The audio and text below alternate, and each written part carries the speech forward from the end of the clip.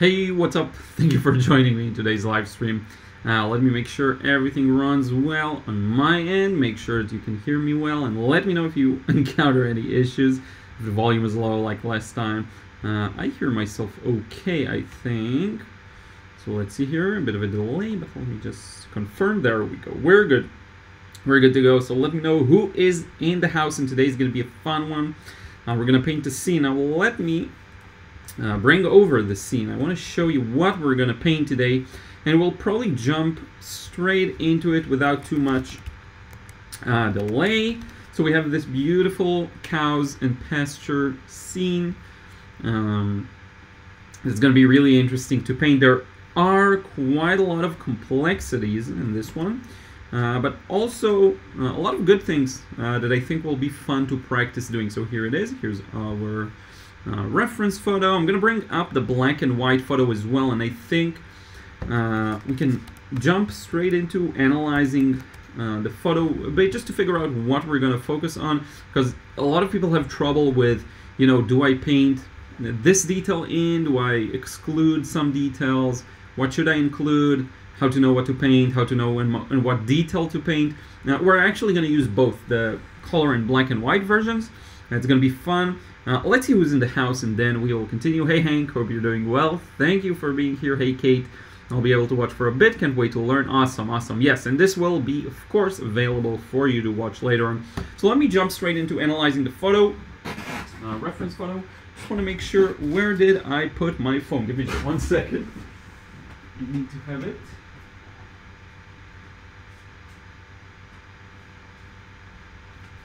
There we go. Sorry for that.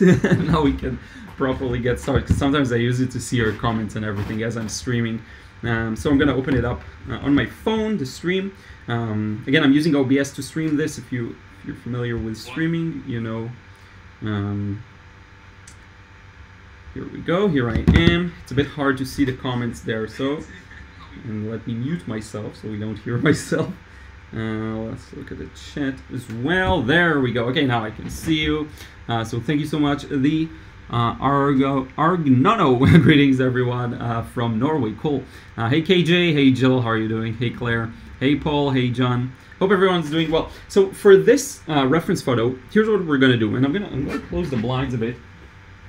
So, because if I'm not mistaken, the US, the daylight saving time changed, so now we're a 6-hour delay, 6 hours time difference. So I'm doing this 3 p.m. my time instead of 4 p.m., which the implication is there's strong direct sunlight here, like we used to get in the past. So yeah, as for this photo, I want to focus on the main large shapes. The way I see it, the big shapes. Ruth wants to leave. Let me help her. Goodo. the way to paint this beautifully, and again, I actually have the reference photos printed out. You know what? Let's switch over to this view, and I'm going to show you. I think it'll be much easier. So I have a color in black and white. So as for the shapes, we really want to focus on what's important here. The main thing that's important is just the cows and their contrast against the background. Okay, this tree will be a nice kind of supporting focal point. And sorry for the crappy print quality. I'm running, I think one of the ink cartridges just ran out. This exactly with this printing this these pictures. So the backdrop is essentially just a kind of fun thing to make the cows pop and make the grass and everything in the sunlight look good. So I'm actually contemplating how much of this cabin I want to show, because I may not, I don't know if completely remove it, but kind of let it be swallowed up into the trees and the details, right? So, and by the way, printing is a great way of properly matching the colors again, so I can actually go ahead and do this and actually see the color I'm trying to paint and match. And look at every spot here and make sure I get the color right. I'm gonna have to squint my eyes for this because it's a little, you know, the print lines and everything. So we got that. Now let me open up the reference here as well, because I have it in the other view. So we're gonna use cow color, and I'm gonna also open up the black and white, and I think we're gonna work from the two photos simultaneously. I think that'll be best, actually. So we have all views. And I may also hold this one up close to me. Maybe you'll see it, maybe you won't. We'll figure it out, because I want to just make sure we focus on what matters here. And people always make the mistake of painting each and every leaf, each and every part of the foliage, and no one cares about that. People want to see your overall impression. That's much more important, in my opinion, at least. So here we go. We're ready to go now. Let me go over the comments real fast just to see if there's anything interesting. KJ again, Jill, Claire, Paul, John, Norma, how are you doing? Good morning to you too. Ira, hope you're doing well. Yvonne, watching, I like the subject. Yeah, it's a fun subject, and I don't do much of that, so that's fun. Claire, awesome. Yes, the daylight saving time indeed changed. Josephine, how are you doing? Happy Shamrock Day. Oh, it's today, funny. Patricia, good evening, good morning, sorry everyone. Foggy morning here in New Hampshire seacoast. Oh, that's awesome, sounds beautiful. Seth A, can we paint with you? Definitely, and you can find a reference photo. A link to it will be in the description box. So you can definitely paint with me. Hey Liron, grasses and trees are my weakness. Great to see this. Yeah, and you're gonna really see, Joyce, how we focus on big shapes. That's gonna be the main thing here. John, using a printer that's running out of ink, that's one way to get stylized colors. That's for sure, and that actually happened to me before in one of my paintings. It's called, I think, Colorful Hometown. You see this very well in action, actually, and I just went with the colors I saw, and it ended up looking really nice. So first step would be to draw this, right? So we're gonna have to sketch something. And I'm actually gonna use this as my reference for sketching. And you can look at what you see on the screen. So we don't really have a horizon line here. I think this may be some water, actually. Let me open up the reference photo on my computer too, in big size, so that I can see what we're actually looking at. Yeah, so that's kind of water, valley, whatever it is, doesn't matter. But the horizon, quote unquote, where is it? It's here. It's right here for all intents and purposes. Why? Because the grass is here and it's blocking out the cabin. So that's a good spot to put it. And when we look at distances, that will be about a quarter, right? On the other end, it's going to be about a third. Notice this is about a third, this is about a quarter. So we can kind of wing it. So if this is the midpoint, that's going to be a quarter. And then if here we're going to mark the third, it's going to be somewhere around here. And it's all approximations. It doesn't have to be fully accurate, but just get a line that connects all of these points, and you got pretty much the grass and everything else. Now, as for the tree, and I love the composition of this photo, it's actually really good. Very often you'll see a tree really kissing the edge of the painting. That's not good. We want to have it inside, and that following, you know, the rule of thirds, which everyone's familiar with. You divide it to 3 and 3, and you usually end up with the focal points being around the meeting point of the third. So that's really nice. It's not a third, it's maybe a quarter, but that works really well. So I like to start from the edge because that guarantees I'll have enough room for the tree, right? If you start from the left side and you place this too much to the right, you run out of space. So I'm actually going to look at this, and this is where negative spaces can really help. Look at this area here. Try and draw that. That can help you be accurate. So it goes up like this. Then look at what the tree does. It does this kind of a thing here and goes all the way to the top edge, not the corner, right? You may want to avoid the corner. Somewhere around there, other part of the tree is going to be a fairly straight line and kind of balance out the shape. And already you can tell you're looking at a tree, hopefully, in a really beautiful tree at that. And then the tree casts a shadow, let us not forget. So we have this shadow. Now, we have this grass that kind of goes all the way to the left. Now let's finish the tree here. We're going to have another branch coming up like that. And then this goes here.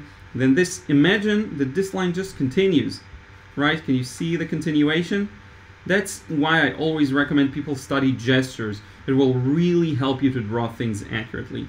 You can recognize large overarching patterns in a view if you follow the gesture. It can really help. Okay, now before we draw the details of the cows, the way I like to do this is put them in as symbols just to figure out if the composition looks good. So one cow is going to be here, and look at what I'm doing. I'm just like, okay, that's going to be a cow. Another cow is going to be here, but I'm going to get it just like you see it, a little closer, you see?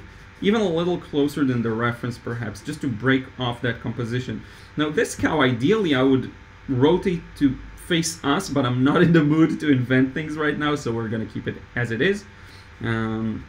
And I think the height is okay. I'm just going to break off that pattern. So instead of them being almost the same height, I'm going to lower it just a bit, maybe to around here. You want to make sure, again, you avoid the edge, the complete edge. And actually, let me get this one closer. Because look at what happens here. We have too many almost identical distances. Let's break off that pattern. That's the concept of, the higher level composition. So now we have two cows, one separate, makes for a more interesting thing. Now, the tree has all of this thing that falls down from it. We can kind of mark that in because we're probably going to give it some type of role, but not that important of a role.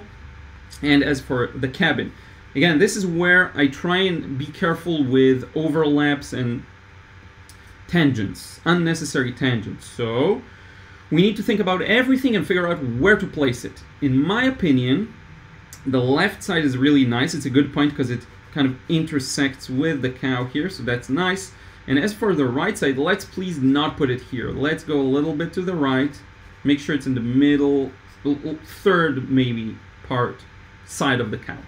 And as for the cabin, look at big shapes, right? What's this distance measure compared to this? Okay, so that you don't try and measure this line here and go, okay, this line goes up to here. I feel like no. Look at this overall distance and figure out where that is. So that's less than a third. So if that's a third, maybe it's going to be around here. Am I making a silly? Yeah, it's more than a third. My bad. I'm being silly. It's here, and you can always find intersections. So this meets the tree under this split. So this split under the split, it meets it here.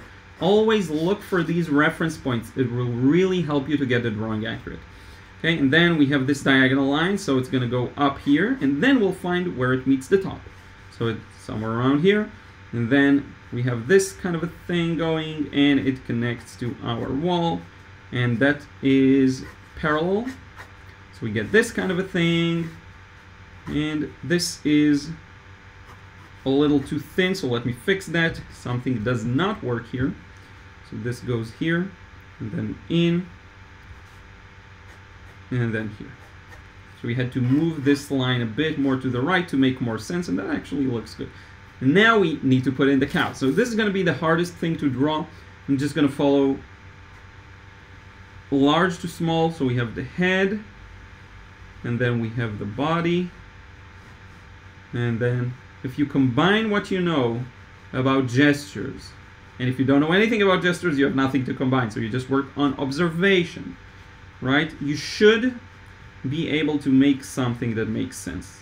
Okay, it doesn't have to be perfect because a lot of the grace here is going to come from the painting stage. But one thing I want you to pay attention to, at the very least, is look at this area here. The legs, the hind legs start higher up than the front legs, right? I want you to notice these kinds of things at the very least. My drawing is not accurate at all, but it's good enough to follow. And we can devote more attention to it as we paint, right? The ears go like that. I think the head is way too big for the body, so I can just make it smaller like this. Then we're going to put another one here. This one's going to be a little easier, so we're just going to get a few lines at different angles, and then the head is going to be in the ground, grazing on the grass, and then this goes here all the way to the back. That's a very cylindrical shape. We always make fun of Ruth that her body is cylindrical. And then this goes here, leg, another leg. Just try and place the legs kind of in the right spot. It doesn't have to be perfect once again, but that's a cow. The ears are a big characteristic, so at the very least I'd say pay attention to those. And hey everyone who's joining.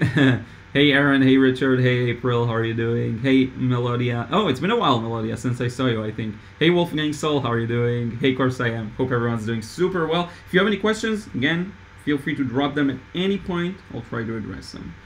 So this cow, we actually see a bit more of the face, and I usually let light and shadow guide me. In this example, it's not that complex. It's just, a bit of light on top here, on the back, on the head, on the, so the light and shadow here, you can let it guide you. There's just not a lot to be guided by with the cows specifically. The one thing I will say is you want to get the shadows that they cast correctly. So if this tree casts a shadow here, these legs should be probably smaller. That's fine. We're gonna get it in the painting stage. And then this is gonna be a shadow here, a shadow here, and there is another shadow here, if you can see that, but I'm actually gonna lower it to make it a little more interesting, I guess, and let's connect it to the bottom like this, just to make something connect the bottom. Feels a little empty.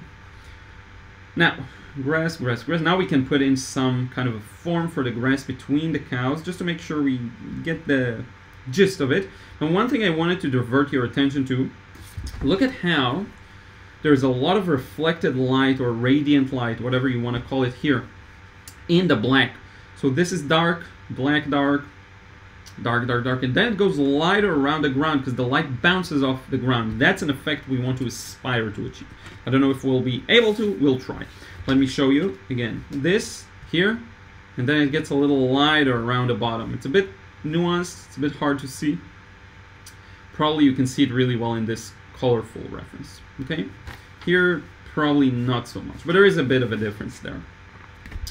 So we can start painting, and this is where I'm contemplating whether I want to go at it one wash to cover everything, and then I never have a pre-made strategy. It will always be a byproduct of many different factors, and when I look at this, I wonder if I want to work on it again in one go or actually work in stages. And I'm also looking at the colors, and I'm trying to figure out, okay, the background is kind of a bluish green, very muted though, and again, muted is a big part of it. It's something I'm going to talk about a lot. If you go just for strongly saturated colors, you're going to create a very amateurish impression. You want to go for something a little more subtle most of the time. This yellow is not such, it's not that saturated of a yellow as you might think, okay? This yellow orange has a lot of mutedness to it, that's a word, right? The brown on the cows, that's not a strong orange, that's actually a brown, okay? So I do wonder how I want to approach this, and I think I know. So I think we'll do an initial wash of pretty much just warms, where we'll set up the temperature of the warm colors. It's a bit different from what I usually do, so you want to maybe be attentive to what I'm going to do. I'm going to try something. I don't do that a lot.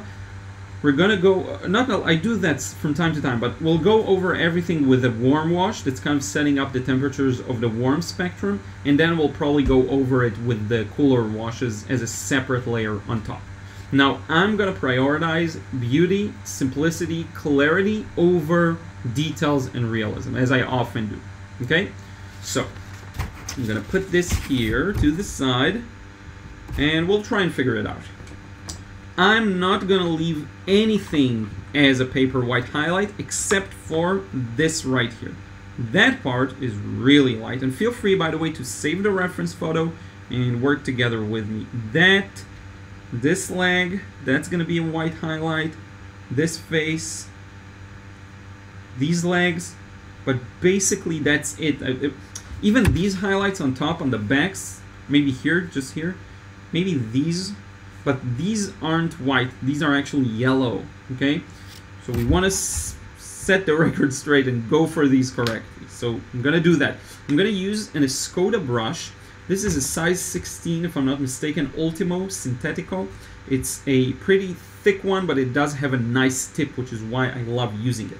It allows me to do a lot of things with just this one brush and get quite a lot of details in, and lately I've been revisiting it. Now, as for my colors, one thing I forgot. I'm going to use my relatively new, and you'll see a review for this paint. I'm going to use my raw sienna that I got from Rosa Gallery Watercolors. I'm going to review these on Saturday's video. So I'm going to use this for my yellow. Raw sienna instead of my usual Indian yellow. And I'm actually going to pour it... Do I want to go right? No, I'm going to go... I don't even have an empty well, but I'm going to put it here. It's okay. I'm going to put it above a blue, which could be looked at as insanity, but I don't care. It doesn't matter. So let's move it up here. and we'll get started. So with big brushes, you want to make sure you thoroughly wet them, make sure there's enough water and paint. It's very easy to go a little too light because you need a lot of water. I'm going to use okay, so the colors I'm going to use are this raw sienna, quinacridone rose, and French ultramarine. This is going to be my mix. This is a mix that creates beautiful muted greens and very nice golden kind of fall yellows and oranges, which I really like. And I can supplement it with a bit of my Indian yellow to get a bit more strength. But I think we're good. I'm not going to do too much of that. And we'll get started top to bottom. So what we have up top is those beautiful leaves and things we're going to paint over in the next wash, right? But notice my temperature is not that saturated yet, okay? Still not that strongly saturated. Now, even for the tree, this highlight on the right, it's not white. And that's something important to pay attention to. Now, as we move down, let me make this a little stronger. And one thing I really like doing is starting to show individual colors here and there. So I'm going to take a bit of my raw sienna and use it more on its own here in some select spots. And as we get to the cabin, look at what I'm going to do here. I'm just going to paint over it. Because the basis for this is going to be, the basis for the blue is going to be a yellow. And that's a really cool little trick. It's going to be really fun. And then we can actually, you know what? I like when there's a bit of blue in the initial wash too. So let's mute this a little bit here. Just using a bit more blue. What this is going to do is gray it, essentially. And that's going to be a nice little effect. I changed my mind. I want this to be a little blue right from the first wash. Okay. Now, as we get to the cows, we need to start thinking about the highlights, right? And where it's going to be white and where we're just going to paint over it with our color.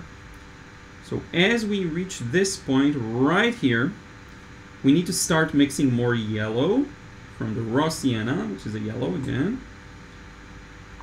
And you could be tempted to put a bit of green in it. I'm not. I'm going to keep this whole thing golden. Beautiful gold. Okay? Maybe a bit more raw sienna here. And I'm going to work carefully. So over the head, we do have a bit of that nice white highlight. The body is going to be yellow though. And look at how much water I have here in my wash that allows me to take my time. We have a bit of that white highlight here on the back, but then the rest is going to be yellow. And again, using enough water, you can take your time with these washes. Let's close this off like that. Right side is going to be yellow highlight. And the legs here, you see, that's where I'm going to introduce a bit of paper white. Like so, but very thin shapes, rather, negative shapes I'm leaving. And then this leg, that's going to be white. Then we're going to leave a white highlight on that other leg. And we're going to make our way across, okay? Now let me warm things up a little more, and I'm going to add just a touch of phthalo blue, actually. Let's add a touch of phthalo blue. Let's see if we can just green this up ever so slightly. I think that's going to be a mistake. I'm going to stick to my raw sienna, and we're going to green it up in the next washes, okay? That's not going to be a good idea, actually. And let's continue with the grass here. Work our way around. Look at how much time we have, right? Now, this is starting to dry, so you have to pick up the pace, but I'm talking and working quite leisurely. Should probably pick up the pace a little bit. So this goes here. This is complete. This side is complete. This face is going to stay white on the right side, like that. Leg, another leg. All of these legs are going to have a pretty strong highlight on them. This top part of the hind leg, not so much, but the bottom part, yes, and I kind of missed that. That's fine. No worries. I'm going to go like this. Close this gap off here, probably. And then the face here is going to be white. And I'm going to add a bit more red, maybe, to this corner with my quinacridone. Hey, Annette, how are you doing? Annette, sorry. How are you doing? This is color, this is not white, and this is not white as well. Then we have a bit of white on the front here. And because I do need to focus on the shape, I don't have much time or attention for wet and wet. But if you can make that time, that'll be even better. But you can't always. And that's gonna be my first wash. Now let me tilt this and then we can see, okay, how wet it is. The bottom section is still wet, so we can do more with it. The question becomes, do we want to do more with it, or are we happy? So I'm gonna close off that corner. That can drive people crazy. And I think we're good. Honestly, I think we'll keep it like that. And that blue is actually going to play a big role here, because it is going to look really nice, having something a little different in the temperature. I could honestly go with blue here as well, but I decided already not to. Now I do want to soften some edges. Right now that's a good opportunity. So let me just grab my brush, come back with a bit of water and soften some transitions. That's going to help us later on, just to have a bit of more grace and beautiful shapes. Usually most of these will have at least some smooth transitions in them, right? It's not going to be all hard edges. And you want to make sure to allow some room for that here as well. This doesn't exist, so let's blend it right in. And you know what you could do, something fun, is bring out a bit of the highlight onto the top, like this. Make it look a little maybe glowy, though that's going to happen later on once we start adding some more of the background. So let's let this dry. Actually, I have some natural sunlight, so I can set this aside for a few seconds. Let's use our natural sunlight here, just for fun. And let's see if I can get the painting to stand in the natural sunlight. Well, it kind of refuses to do that. Let's see here. Yeah, there we go. Or not. Okay, or not. Let's put it on the modem and hope I don't restart it accidentally. Maybe that'll work. Yeah, no, it doesn't want to work with me. Okay, so no net. Oh, I can put it in the window. Let me just put it here. So you can't see it, but it's gonna lead to a bit of a more interesting and flatter result. It's usually, I find that it's better to just flatten the thing. Now I can show you as we let it dry, and then we're gonna look at some of your messages in the chat. That the focus for the next step, and that's when we create the painting. The next step is when we're actually going to create it. That's going to be adding the shadows, right? So adding this background and the cabin and the shadows on the cows. And I think something fun we can do is actually start with the cows, though I don't usually do that.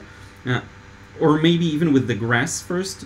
Because what I want to do is get to a point where we start with the cows before the backdrop, because that will allow us to see what we have to skip. It will allow us to better understand the scene, right? Now the cows may be of similar value to the background, probably not, a little lighter. So it's good, we can work on them first. That will be our next step. And I'm gonna let the value guide me while using the very basic colors we've been using so far. Again, the colors, I don't care about that almost at all. By the way, this background is really similar to my new turquoise color that you will see on Saturday again. That's quite close, actually. In any case, let me see what you're saying in the comments. And if you have any questions, again, feel free to ask. This was an intensive wash for some reason.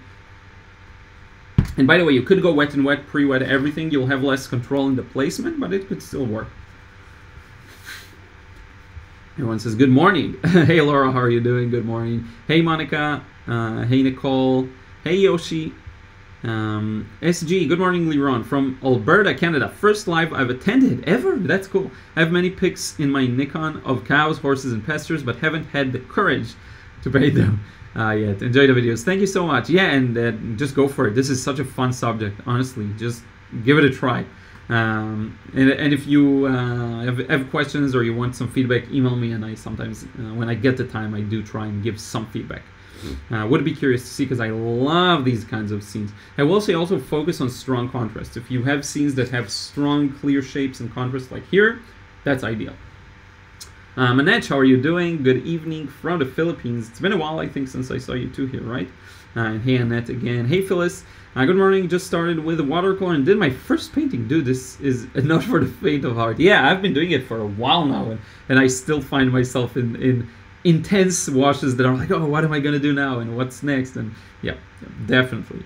Sachin, very good art, brother. Thank you so much. Hey, Joyce, do you soften edges with wet brush or slightly dry brush? Well, with slightly wet brush, with a damp brush. It's not really the kind of brush it's not the same wetness as if you'd pre-wet the paper. So when I want to pre-wet, I soak the brush in water. I'm going to show you. I've actually done it just this second, but you can see here again.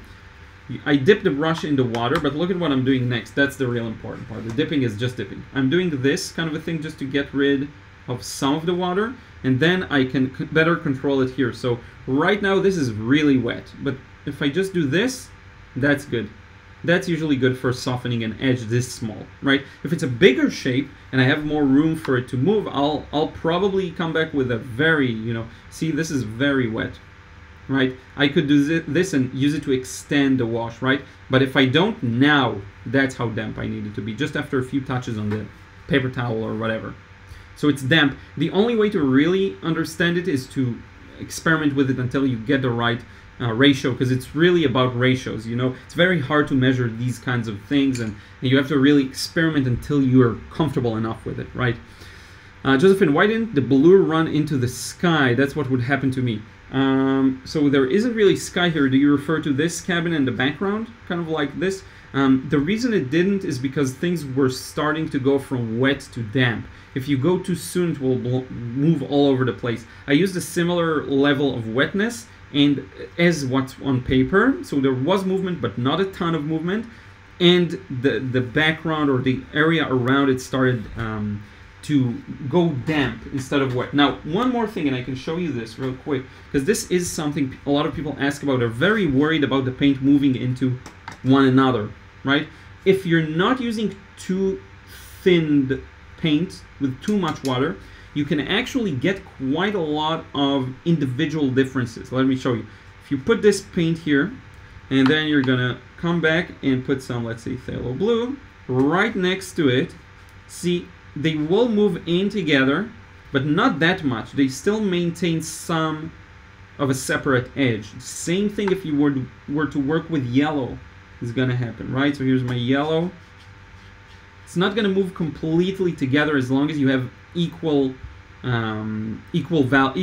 ratios of water to paint. Okay, they're going to maintain their independence in a way. Now, if you're going to go like this, you're helping it essentially move into the shape. Right? So if it's very wet and you're holding it at an angle, you'll get more movement. But you can just hold it like this.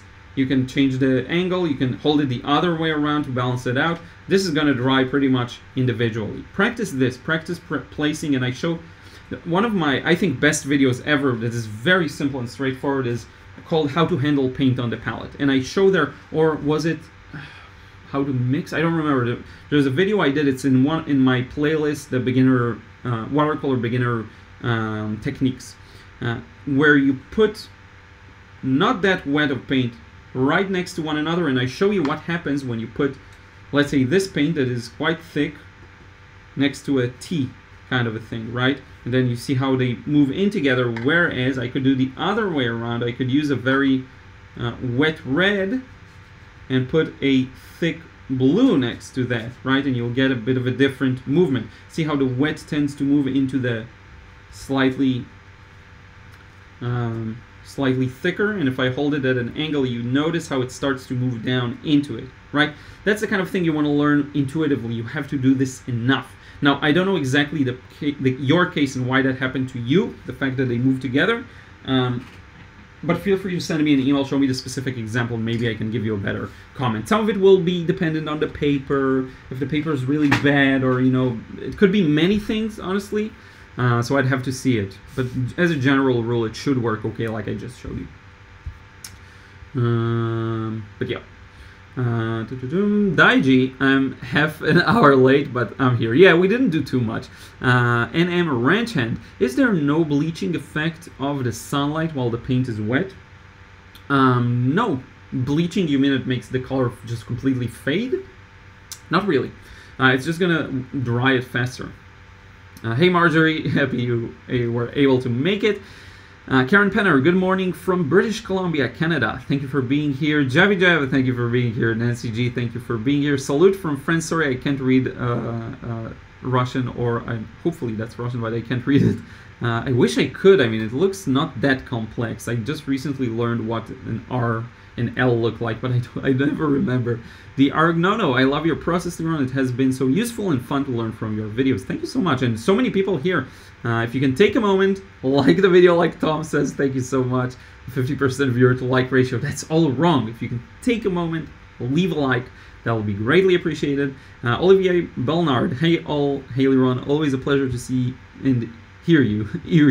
Like your first watch, thank you. Joyce, thanks Liron, that's really helpful. Happy to hear. Hey Liz, hello from Switzerland, thanks Liron. Have been trying to do a cow painting for a while now, and this is really helping. Oh cool, super cool. So we got the timing right. Now let me get the painting. It's gonna be probably fully dry because it's sunlight. It dries painting much faster, which is great fun.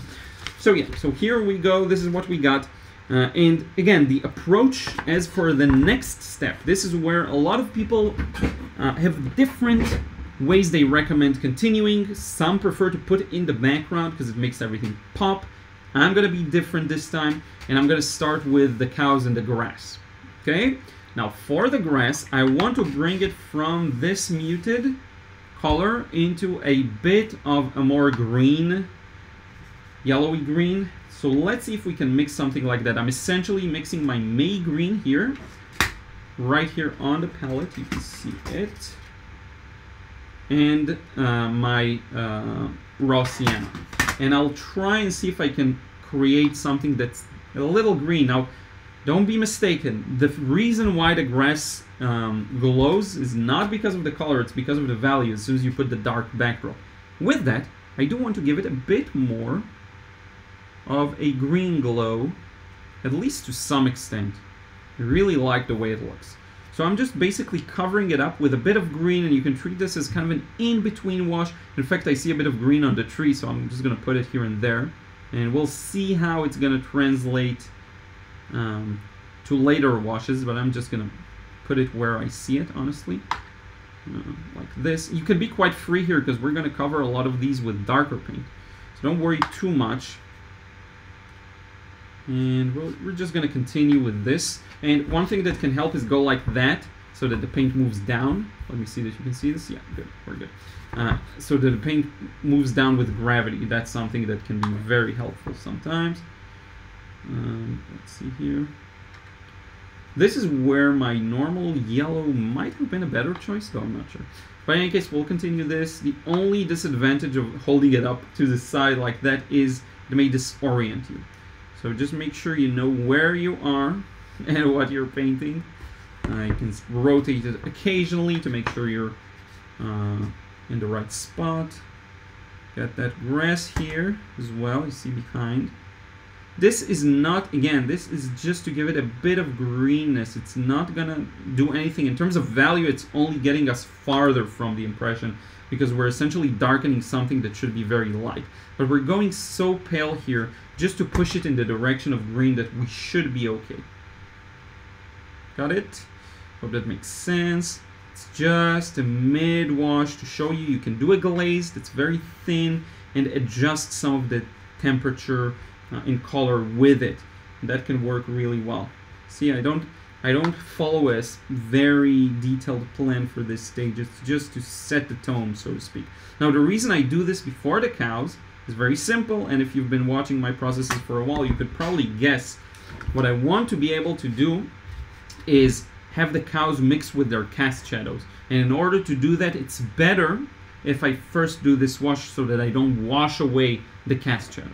Okay, now as for the shadows, we're going to talk about that. Let's talk strategy for the next stage. It's going to be start with the top of the cows, and maybe I'll move it to the sunlight again so that it dries faster, just as we speak. Sorry for bumping the camera. Let's see here. I'm just trying to find a place for it to stand properly, because I don't usually use the sunlight because it hasn't been really sunny in a while. But so we're gonna do cow top to bottom. for these areas of the head, we have to match the color. We have to see what it is, right? So what I see here is a bit of a bright, muted red pink. And then as for the body, that's a brown, okay? So you'll do this kind of a white, muted, mix, and then into the body, and it's all gonna be done in one wash, and onto the legs, and onto a cast shadow. We're gonna do this smooth process in one go, and by going first after the cows instead of the background, we're devoting the most energy we have at the relatively early stages of the painting for the focal point. And that's sometimes very smart. You start with the focal point and then you move to the surrounding. It just gets better results very often, for me at least. So let's see what else you're saying. I think that's pretty much it. We've caught up. Olivier, thank you so much. John, leaving a like while I'm letting my first layer dry. Cool. Awesome. Send me the result afterwards. I'm curious to see. So I think I'm going to give this a bit of a hairdryer session just to speed things up. So let me mute you for just 1 second. We'll be back in a moment.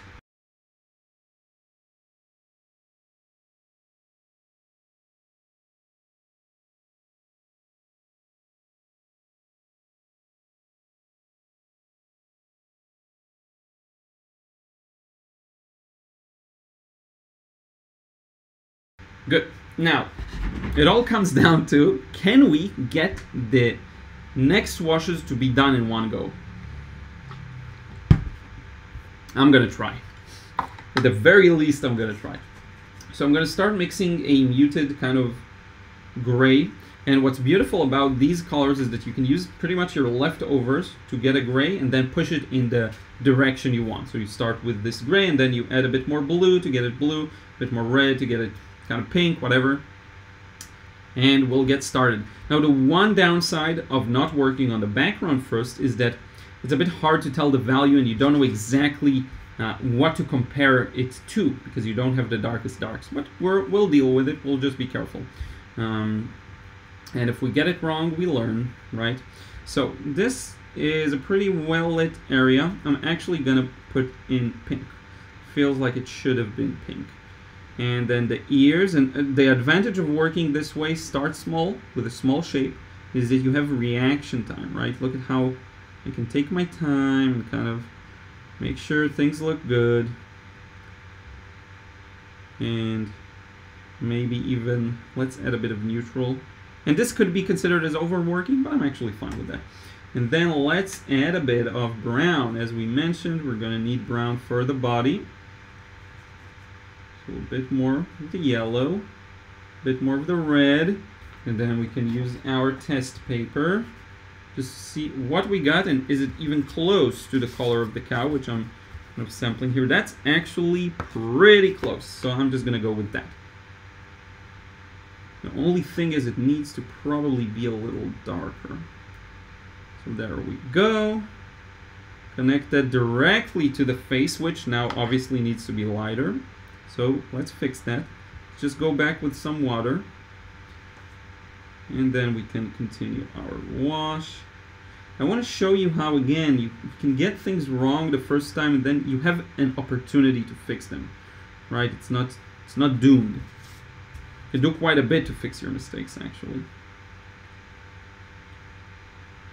And this is going to go all the way here. And as we move down, I'm going to add a bit more yellow and lighten things up ever so slightly, because the legs are a little lighter here from what I can see. Even the belly, lower sections are a little lighter.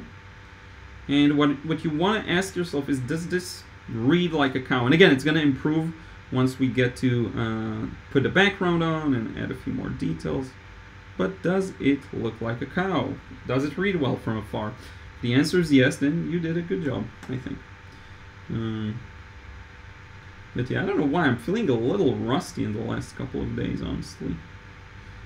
With painting. That happens to me too. Sometimes you just feel rusty. And here, let's do a bit of wet and wet just to darken some spots on the cow that look a little dark. See, like that. And then, don't forget, we have this edge here up top that I would like to maybe blend a bit. Once again, this shouldn't be as harsh of an edge. I'm just gonna loosen it up with my damp brush. Go like this. And we can continue this to the shadow. Now the shadow is gonna be more blue, still neutral, but more blue. And it is gonna be a little lighter. So let's see if we have somewhat of the right idea. And we'll probably connect it to the shadow on the tree here. We'll go like this. Now one thing to pay attention to is because this shadow is on grass, it's going to have this kind of a shape to it, right? It's not going to be just a flat, completely flat line, but it's actually going to have a bit of a pattern to it, indicating the surface on which it rests, which is the more important thing, as we've seen recently in another video. So now this starts to read as a cow, hopefully. Again, not perfect yet, but it's going to be much, much better once we add some of the background. Now let's move on to the next cow. It's definitely a challenge to match these colors, but I'm going to do my best. So for this one, we're going to keep to this light muted color. And I'm just going to put something and we'll see. We'll see how that feels. So there's this stain here. And always think about things in terms of shape, if you can. It's shapes. It's not a detail. It's not a neck or a, you know, whatever. It's all shapes that you're painting. Now let's go a little darker. And if you have trouble reading what's in the reference photo, you can always just break away from it and try and invent your own kind of details. That's something I'll often do in bigger scenes. Here I'm kind of trying to draw things, paint things rather as I see them, but feel free to break away from that. If you're having a hard time really recognizing what you're looking at, that can often be the case. It's not easy. Painting can be really challenging sometimes. So that goes here, and I think that front area with the neck should be darker. So I'm gonna mix something a little darker here. I'm still learning this raw sienna and how to handle it, so that's probably responsible to some of the trouble I may experience here and there. Let's go darker on this shape here, see? Wet and wet, let the paint kind of do its thing. This is wet enough still to do these kinds of things, right? And then onto the face, and that's actually gonna be our biggest temperature play here, so I'm gonna go quite blue. And let's see if that makes sense. It's going to be one of our biggest temperature plays here. So yeah, that could work, I think. This should connect here maybe. Yeah, that's going to be good. And don't forget to smoothen some of that edge. And even here you want to loosen it up a bit. And this is small, right? These are small shapes we're talking about. It's a small painting. So we have to be a little careful. And now fast, before it dries, I almost forgot we need to connect it to our cast shadows. And go dark, but a little bluer, I think. You don't have to put these in, like I showed you with the zigzaggy kind of grass patterns. You can just put it in confidently however you want. But I do want some of that pattern to show. And these are long stretching shadows because we're looking at this again a bit of a later time of day perhaps. So another thing to take into consideration, right? The time of day. A bit darker on some of the shadows. And we are good to go. Let's move on to the last one. I hope that makes sense. That looks kind of, I'm not sure what it will end up looking like, but hopefully it will end up looking good. Now for this, so I'm wondering, I should have pushed the red a little more here, even though I closely matched the colors. So this one, I'm on the one hand, it's really orange and it's a bright, beautiful orange. On the other end, I don't want to push the temperature here too much. So let's start with an orange. Let's start being a little courageous, and then we can always dumb it down with some blue. So there's this going across the back, and then there's this little bump up there, goes a little higher, and this connects here. And let's add a bit of blue to that, and a bit more. Actually, let's add a bit of my normal yellow, my Indian yellow here. And as we get to the bottom, let's take just a second to work on that edge. I'm actually going to use my blending brush because I don't want to get rid of the paint here. Let's see if we can successfully do this. Make it feel a little rounder, right? Because as we loosen up the edge, and maybe go a little cooler around the bottom. And again, a lot of it is just you look at the thing and you do your best to recreate it. Sometimes it's very hard. Don't be too hard on yourself. You see me here almost every Thursday struggling with something different. That's just a part of it. So this leg's going to go to the back here, I think. And then for the face, we're going to use, again, a bit of a more neutral mix. I'm going to need a bit of yellow here. And just get this very light shadowy part, like so. Like that. The shape of the shadows is not perfect, but I think it works well. A little less blue. Now, this is a nice little variety, right? You get a bit of a bluer here, but then you get a bit more of a red there. So that makes sense, I think. Now let's neutralize a bit. Working as fast as I should, but also as slow as I can to actually get the details in and render things properly. There are some long stretching shadows here coming from the left that I kind of neglected, so let's put those in.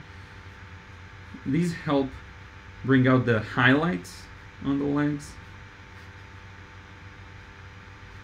but I don't want to overwork them, so we're going to probably do this.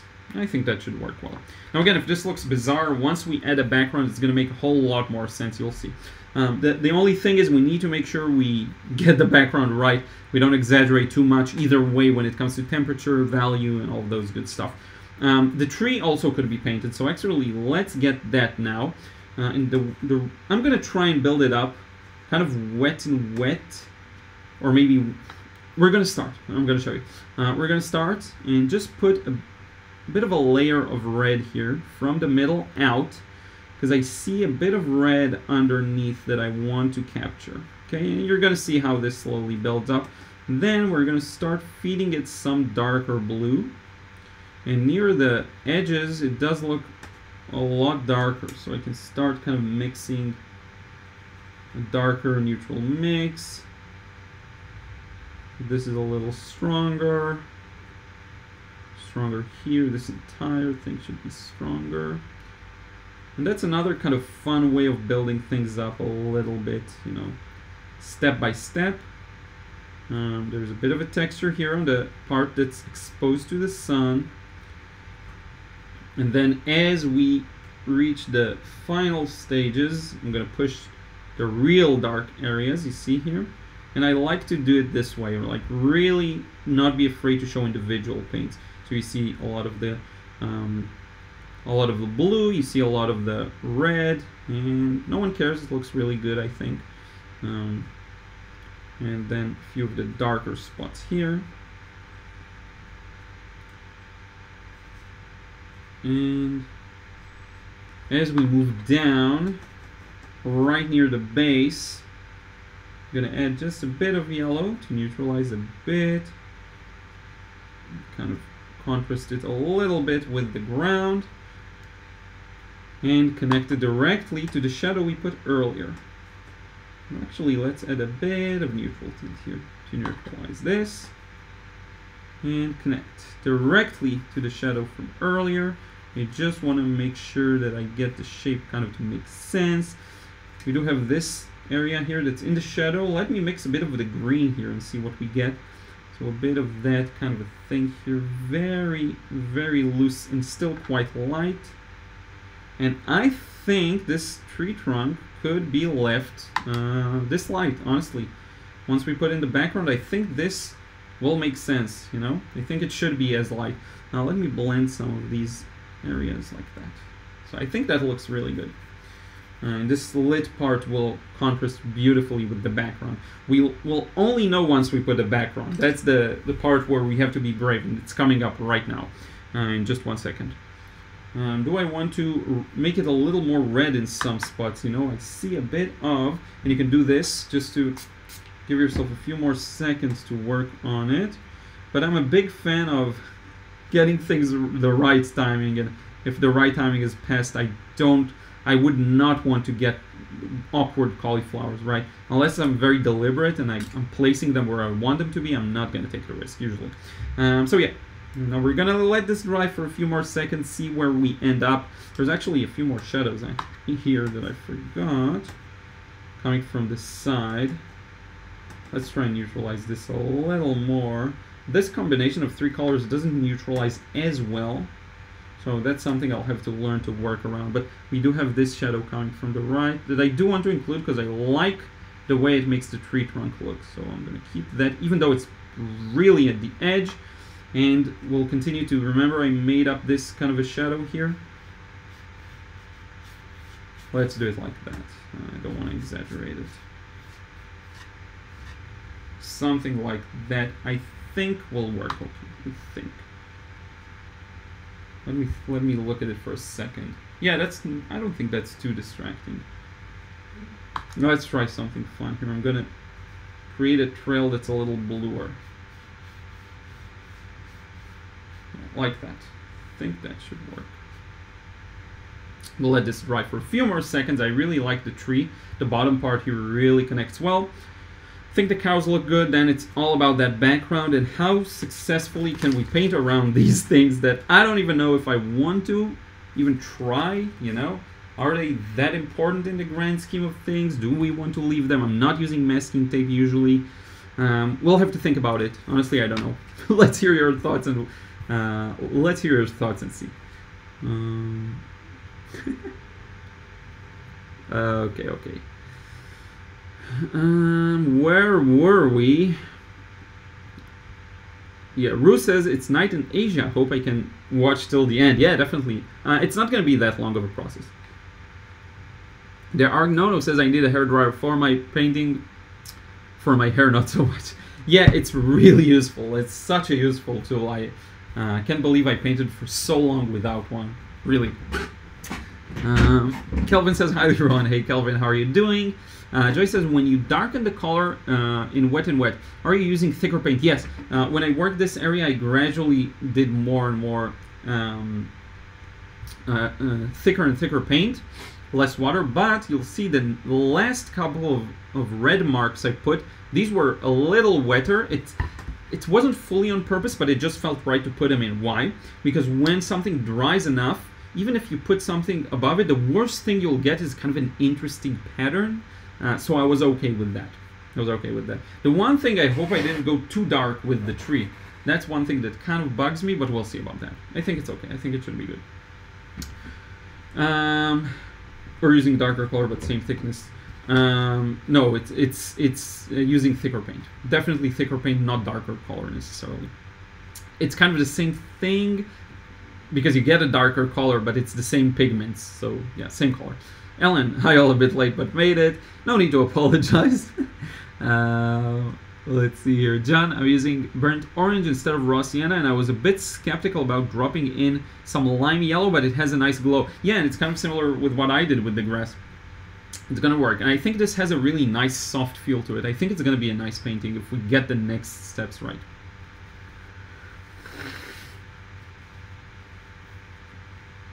April, that left cow is my favorite. I love that she looks like she's moving forward. Oh yeah, there is a bit of a nice movement there. I actually like this one best, but there is a nice movement here too. And you see the warm-up process right here. I wasn't really confident, and this was a little better, and this one's a little more. That's how it is. That's just how it goes. So yeah, Elsa, please apologize. Great job, Liron. The cows look a bit conscious about being painted. Yeah, they're like, what's he doing? Yeah, Art Flow by Mo. Hello, first time here. Welcome aboard. Well, so happy to have you here. First time. That's amazing. 107 viewers too. That's my honor, and I want to thank each and every one of you who is here. I really appreciate that.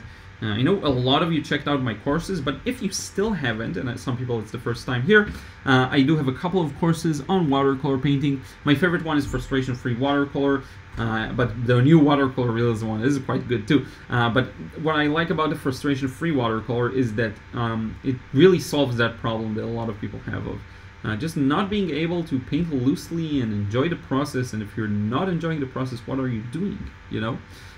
So let's see here. I want to play around with the focus just for a second. I feel like it could be a little more focused, but maybe I'm imagining things. I don't know. Let's cancel. Oh, no, don't do that. Do not do that. Just 1 second. Let me fix that. Why would hitting cancel go back to something else? Let's do this. Yeah, okay, I think we're good. Good enough. So now we need to start thinking about a background seriously. Now, I'm gonna take an interesting approach on the background. I'm looking at the paintings real small on my screen right now because I'm looking at the stream itself. I'm gonna use that as my view because I want to make sure I don't go too much obsessed with the details. So here's what we're gonna do. It's gonna be a weird, awkward wash, I can tell you already. I'm gonna do my best. I cannot promise it's gonna end well, but I'm gonna do my best. Okay, so I'm gonna mix here a bit of Pyrrole Scarlet and a bit of Perylene Red and a bit of Indian Yellow, and we're gonna paint the entire background in one go and hope that it works. So let's give it a try. Before I do that, actually, let me mix that dark blue. Let me see. I think I'll have to use some phthalo. It's best if I mix that in advance too. So that's going to be a very dark phthalo with my quinacridone and a bit of my yellow. That's a little opaque, right? The raw sienna. And I think we're good. I think we nailed it. Good. So we're good on that front. Now let me start with the reds. I know it's crazy, but we're gonna start with the reds here. So I'm basically gonna paint the entire thing in one go. Again, I'm stalling because I'm scared of this wash, but we'll see. So let's do this here. I'm gonna put in some very strong reds. And we'll let fate and destiny decide how this wash is gonna look. So here we go. I'm gonna switch over to this bigger brush. I'm gonna pick up this dark paint, darken it some more. Big brushes kind of require you to go a couple of times. And look at what I'm gonna do here. I'm gonna paint kind of around these shapes I put earlier and into. So we'll get this kind of a flow of hinted foliage, okay? I have no idea if it's gonna work, but I have a feeling that would be our best bet of doing this without going into paralysis by analysis and all of that, because we've already been quite analytical with this scene. I'm gonna spray some water. I have to, otherwise I'm gonna lose my flow here, because it's a very scary wash. And scary washes are not to be ran away from, but are rather there to be tackled. So let's see if we can tackle this successfully. I'm just painting, kind of like you would maybe with oil, where I see some of the reds, then I'm coming back, literally painting between them with the blue.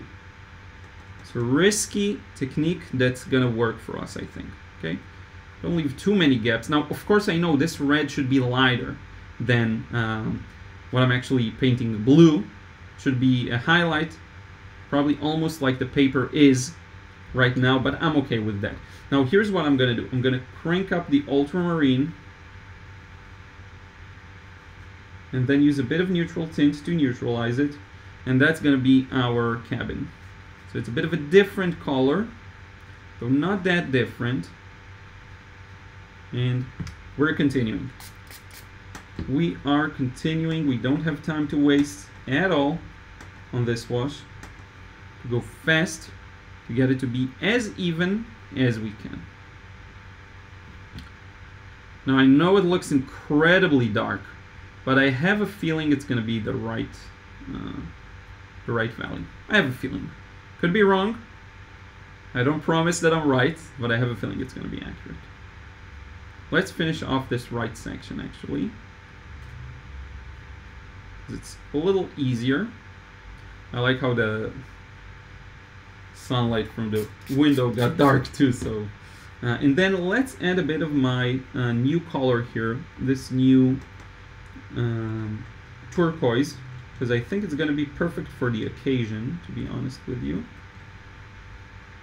just to get this to be a little greener, because this has a lot of green in it. Let's see.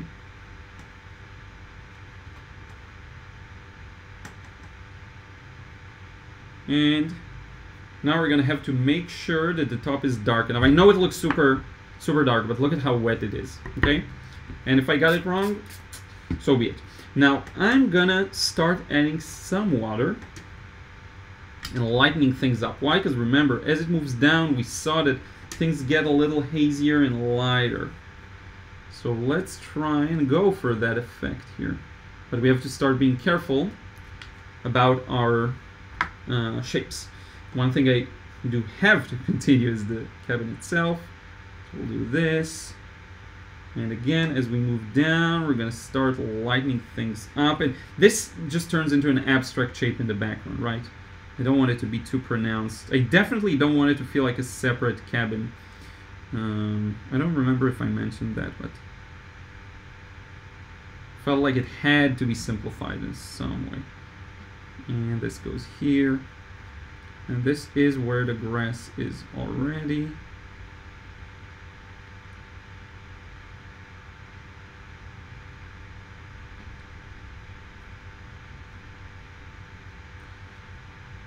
Not much to say. I'm just trying to paint very carefully around the shapes. Now again, if I were more talented or skilled or experienced, I could try and connect this background onto the cows already, but this is honestly a very hard thing to do, so I didn't even try doing it this time. Maybe if it was half the size, a little smaller, I would have considered doing that more seriously. But there we go. Yeah, that's good.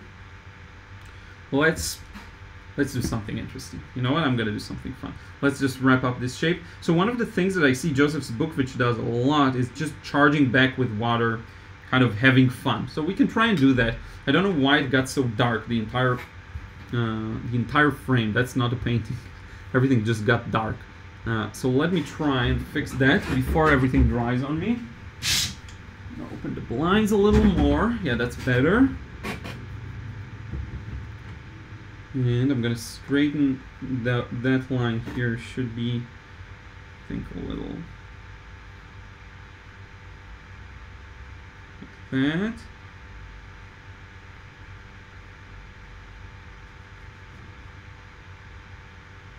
There we go. This.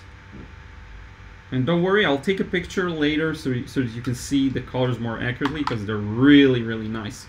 And here's where we're going to take some risks. I'm going to soften that edge. That's not a risk, that's just me softening an edge. I'm going to soften this edge. I'm just softening for the sake of the overall composition so that it feels flowy. There is no, I don't see any parts of these that are actually softer, but some softer transitions, you see how they make it look really interesting? Now, here's where we're going to take a risk. I'm going to do the Zbukvich move, where I'm actually just going to put paint in. Water, sorry, not paint. And try and see if I can get some kind of an interesting foliage pattern in the background. I have seen him do this a couple of times. I don't do that much. But I think it could be an interesting little effect to try and get there in the background. And of course he does it in a more deliberate way and probably a better timing, but I'm curious to see what it will do. But this area especially is really good looking. I think it looks fantastic. And you have no idea, the color looks so much better. Let me see if in the front camera you'll see it, but I'll show it to you later taking a picture. Yeah, it's really hard to see, I know. really, really hard to see. But it's much more green than it appears on video. But if you see the values are quite accurate, I think.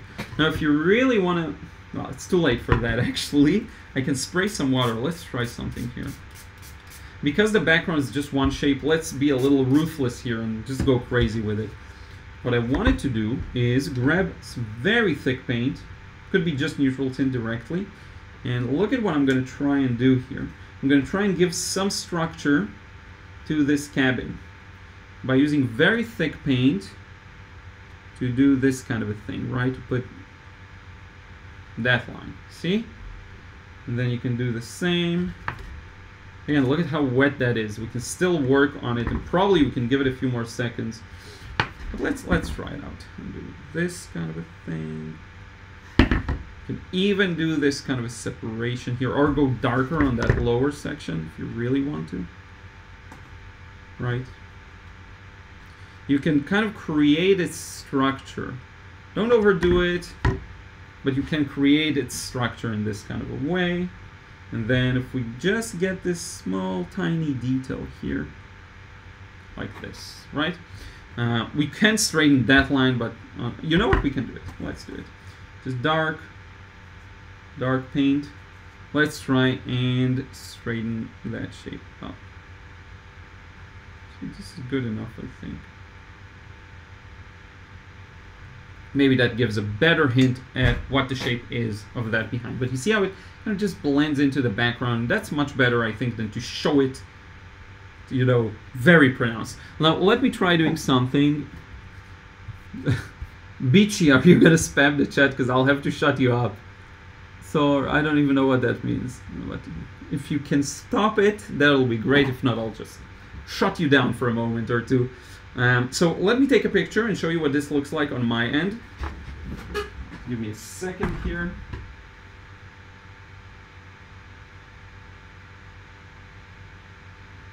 I want to show you the colors a little more accurately because they look really, really darn good. So let's see here. You have no idea how different it is. It's crazy. This color just doesn't film well. You'll see it in the review I'm going to show you on Saturday too. This turquoise just does not show well on camera. I don't know why. Let's see here.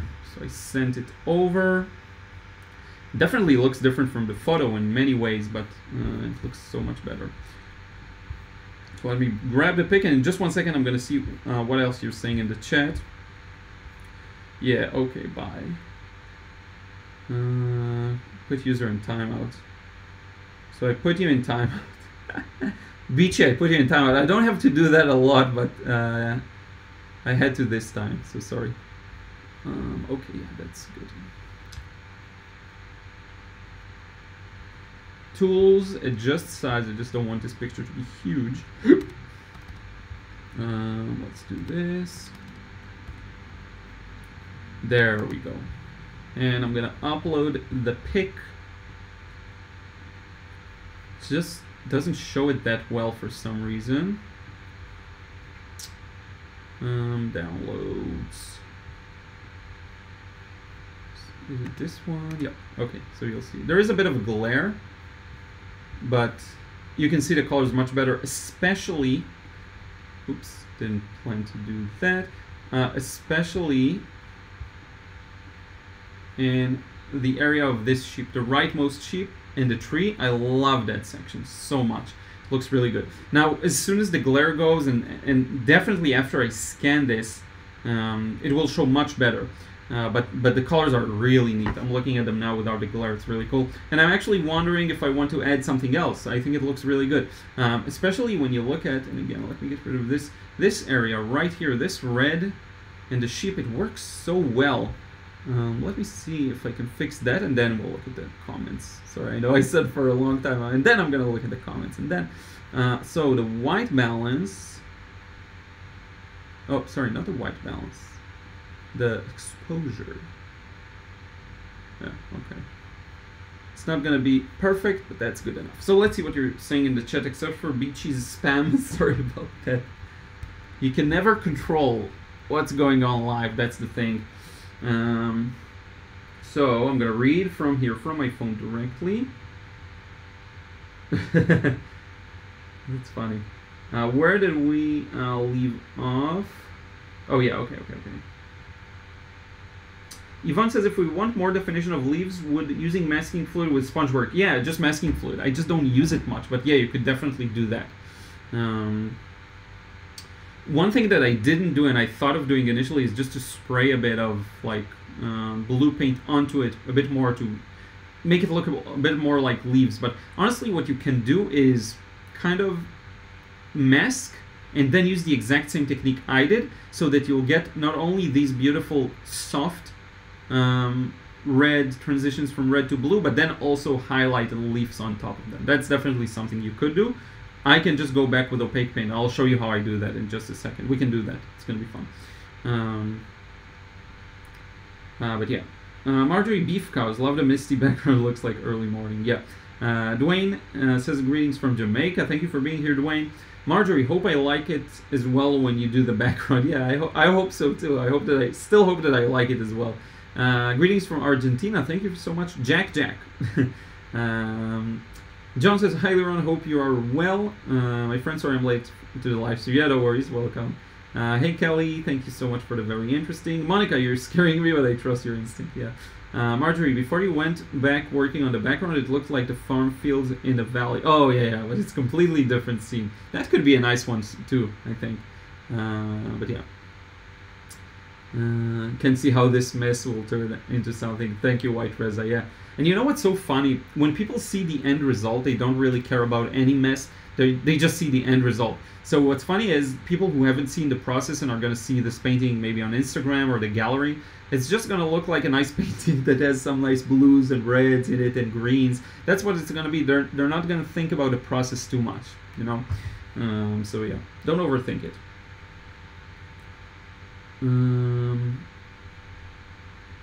Olivier says, scared too, but trusting you. Thank you for the trust. I hope I deserve that trust. I still am not sure. G10, please give some tips for watercolor freelancing.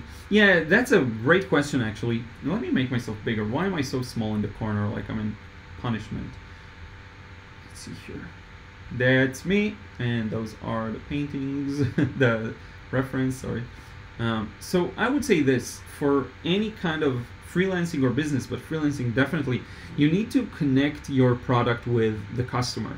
So you need to understand who will get value from your paintings, right? And that's not an easy thing to do. It's something that I still sometimes don't know, right? You have to test it out and play around with it. I definitely know that if I teach, my customer is going to be people who want to learn painting. But if you just intend to paint, you have to figure out who's the customer for your paintings. Can be like interior designers that you can provide a lot of paintings for a good price and they can furnish their houses and assets. That's going to be more maybe real estate agents or whatever companies, but maybe it's interior designers that they can use your paintings to design different places for people, right? Maybe the customer is a gallery where you put your paintings and sell, but you have to figure that out. If you don't figure that out, you won't do a good job at selling. Now that's just it, and it's not easy. I also struggle with it because art is something beyond. It's not just a service, you know. And a service can have a very clear-cut audience, whereas art can be good for many things. So you have to figure that out. You have to find what you enjoy painting, what you're good at painting, and then who is the audience for that. In my experience, it takes a long time to just make a living from selling the paintings unless you have good connections with galleries. If that's not the case, it can be really hard and daunting. So you have to account for that, right? And make your money in whichever way you can until that's enough. That's enough of an income just from selling the paintings, which is not easy. Save the cows. Rue says, looks like night in the sky but morning in the ground. Yeah, I guess. It's just because there's tons of trees behind it, so it's kind of a wall of trees. Yvonne Ulmer, what turquoise are you using? So I'm going to show you these fully, but it's the Rose Gallery turquoise. Let me see if I can grab it for you. I think it is this one. So it looks like this, and I'm gonna put the links and everything in Saturday's video, but it's called Rosa, and the line Gallery is their artist grade. So there are other lines, go for Gallery. This is 714, this is the exact turquoise I use. You can see it here. Now they have cobalt turquoise, which looks fantastic. I can't wait for you to see the review for this one. This is such a beautiful thing. But yeah, you're gonna see this in more detail in Saturday's video, which is gonna be a review of these paints again. So yeah, let's see.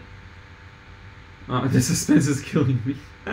Yeah, Josephine, sorry about that. Hey, Lollipop, sorry I'm late. Yeah, no worries. Welcome aboard. Hey, Paula, good morning. Great demo, thank you. Have been watching on TV since beginning, but unable to like or comment unless watching on laptop. Didn't want you to miss out on like. Oh, thank you so much. Yeah, sorry about that. And TV, it's a bit of a different story, right? I hate smart TVs. They're never smart. The Argnano, oh, I thought the cottage disappeared completely, but it was lack of light on camera. Yeah, it just doesn't look good on camera. I can actually scan this for you and show you like really accurately if you'd want me to. We can, when this is all said and done, I can do that. Would you like that? Let me know. Barn being so blue looks like Lucas 1862 cyan. That has dried on my large porcelain palette. Oh, really? It's interesting. I never used Lucas, but I heard it's good. Allison, hello, sorry I missed a lot. Thought was starting at 2. Oh, sorry. This is my usual time, just 9 a.m. Eastern time, but because they changed the daylight saving, maybe it's confusing if you're outside the US, not sure. Looks great, good effect of sunshine. Thank you. Diana, I don't think you can. Can you block Beachy? I think if you're not a moderator, I don't think you can, but I did at least. I put him in timeout for 300 seconds. I hope they don't come back. Try soft weave. Let's see. That's the kindest warning I've ever heard. Yeah, I always try to do that. Raisa, first time here. I'm really enjoying it. Hi from Colombia. Thanks so much for being here. That's so cool. Rosewood, your bravery with those darks is super inspiring. Love to watch you paint. I learned so much. It really makes the light areas pop. Yeah, thank you so much. Marjorie, cows are naturally curious. Yeah, that's true. That's true. I know they love music too. Let's see, let's move a bit. Thank you so much, Dwayne. Patricia, thank you so much. Thank you, Lollipop. White Reza, how do you know when you're good enough to teach? I think you just try and teach and see how people react. Because I don't think there's ever like a moment, you know? I started teaching way before I would consider myself today good enough to teach. But if you're interested in teaching, if you have some interest in it, I think that's a good indication that there may be something there. Because usually people who want to teach, there's something very real behind it. I always wanted to share and teach and show. So yeah, it's worth thinking about if you have that desire, and to just try and teach whatever you know at that specific moment, you know. Patricia, some galleries are asking 50% commissions here now. Yeah, I get that, and again, it depends on what's their list price. So 50% of something is better than 100% of nothing, right? I would go for a 50% deal if I knew the gallery is going to sell at a specific price and above. So it really depends. The gallery provides a lot. I'm not for bad marketing tactics of galleries and they're using artists, but I definitely recognize that they bring some value, like the audience. Don't you use a hairdryer? Yeah, I do, but here there wasn't need to. We're talking, so it's good. I'm gonna use it maybe later on. Ruthie says hello from Toronto. Fun to watch. Thanks. Thank you. Joyce, yes, please scan it and post it. I will do. I will show it to you live, the scanned version. You'll see how good the colors look. Got Lucas drawing to send? Send it over. Amy, good morning, Liron. Do you ever play with heavy light on dark washes? Heavy light on dark washes? Don't see too many people doing it. So what do you mean by that? Light on dark? If you're going to paint light on dark, you need to use opaque paint, right? So just let me know what you mean and I'll try to let you know. When I'm confused about something, then somebody asks that question. Yeah, that's often the case because people have similar questions in mind. Robert Carp, wonderful, thank you so much. Dwayne, I'm an artist here on YouTube and my watercolors look like acrylic or gouache. Yeah, that's going to be due to flow. For me as an artist, I sell mostly portraits. Yeah, okay. So if you like that look, that's great. If you want to improve that, because some people have an issue with that look, it's just flow. Just get the paint to flow enough and it'll be good. So let me take a look, figure out if there's anything else I want to change, because I think I won't change a thing anymore. I think this one is done, and I think I'm going to call it done, which means I can scan it and share with you the final result, by the way. Because I'm not going to add opaque paint, I think. I'm not going to add here opaque paint. I don't see the need to. I just like the way it looks right now. And I don't feel like rendering the leaves individually at the moment. Yeah, you know, I don't think I would add anything else. Let me look at this. You know, people have a hard time knowing when to stop. I'm like, I just know it's time to stop.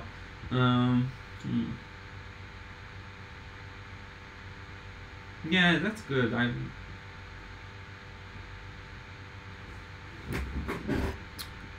I don't think I want to change anything. It doesn't happen very often. Like, I could add a bit of a pattern of you know, grass, and let me show you how I would do it at least. So I'll just take, I think I'll use a bit of a cooler mix for this. And then just like the shadows I did earlier, you can kind of put in a few of these things indicating the texture.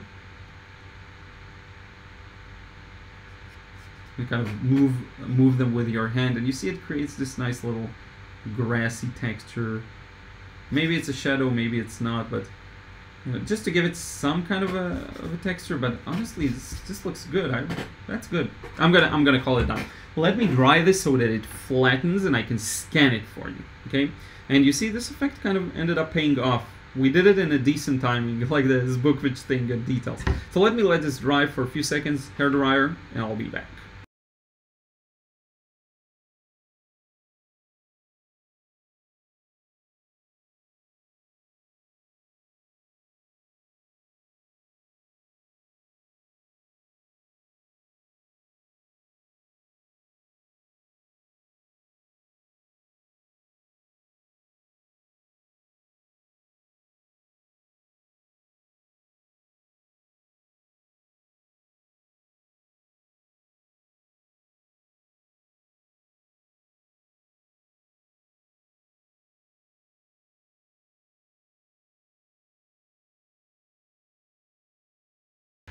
Now, don't get me wrong, there's a lot to fix here. If you want to, you can, you know, close off these gaps and everything. Like, this gap shouldn't be here. There isn't that light of a gap on the left. But I actually like the gracefulness of it being a bit more direct, I guess, and brave. So I'm going to leave it like that. You know how I am. Usually I will fix stuff, but I like that.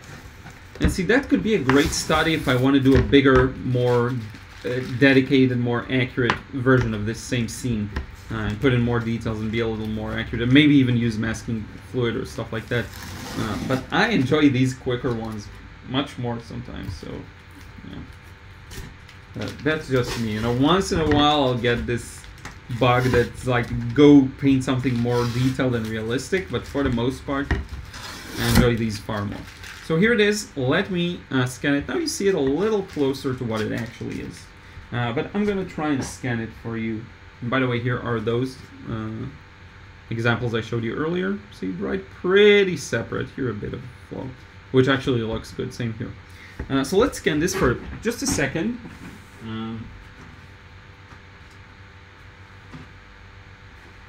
Even though I haven't signed it yet, I'm going to sign it after the stream. It doesn't matter. So let us scan this. Let's edit the settings. 300, color, don't crop, done, scan. There we go. And let's see what you're saying in the meantime.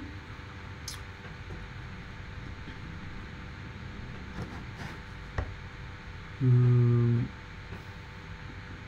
Dwayne, you say you sell portraits. Yeah, good. So you found your audience. If you sell even a little, even a trickle of sales, means you found something that works, which is great. Which is great. Most artists don't sell anything, unfortunately. Yeah, Calvin says, unless it's one of those top-notch galleries where billionaires hang out, 50% commissions would be too high. No, even, you don't need billionaires. All you need is millionaires, honestly. There we go. Okay, that's good. That looks good, I think. And we're going to put it in our folder. Pasture. Scan. Hopefully it's not gonna make my OBS software crash, because I think it's a bit of a big file. But thank you for your patience as I'm cropping this one for you to see.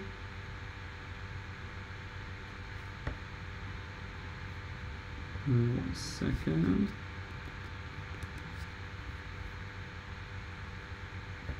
Let's try, and I just want to make the dimensions a little smaller so that it doesn't crash the stream. But in the meantime, hello from Winnipeg. Thank you for being here, Wes. John says, instead of letting my background dry, I found myself fussing over the cabin. Bad watercolor habits are hard to break. Yeah, definitely.